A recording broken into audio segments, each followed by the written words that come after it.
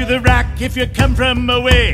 You probably understand about a half of what we say. I probably have opened this show 50 plus times, but there's nothing like opening it here. How many times have I opened Come From Away? 1, 2, 3, 4, let's say 5. And it is tonight my 954th show. I'm so excited to feel the energy, to feel the love, to share kindness and community with everyone tonight. The vibes that we have on stage and the vibes we're getting in the audience is like, it's better than it's ever been. It never, ever is not fun. It's never, ever not exciting. It's unbelievable that we're still going. It's just the gift that keeps on giving. Being able to tell the story again here for Toronto audiences is absolutely amazing. We're so excited to be back in the city. We're excited to be back in our old home. It just feels so good to be back at the Royal Alex. It feels so good to be home. We're home.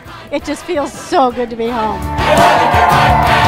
The most exciting thing was hearing that we'd have a Canadian company, our own incredible world-class talent would get to take ownership and tell this story in Toronto. It's such a powerful show. It shows the best of Newfoundland and Labrador. It shows the best of Canada. It shows the best of humanity. Lots of my friends are in this one. It's a real treasure for Newfoundland, and I'm delighted to see it has had such a long and awesome life. I can say that this is the show I've seen the most times, which is crazy. I don't see shows many, many times. I've seen this show a couple of times, and it's not enough. I'm really curious, but everyone just raves about this show.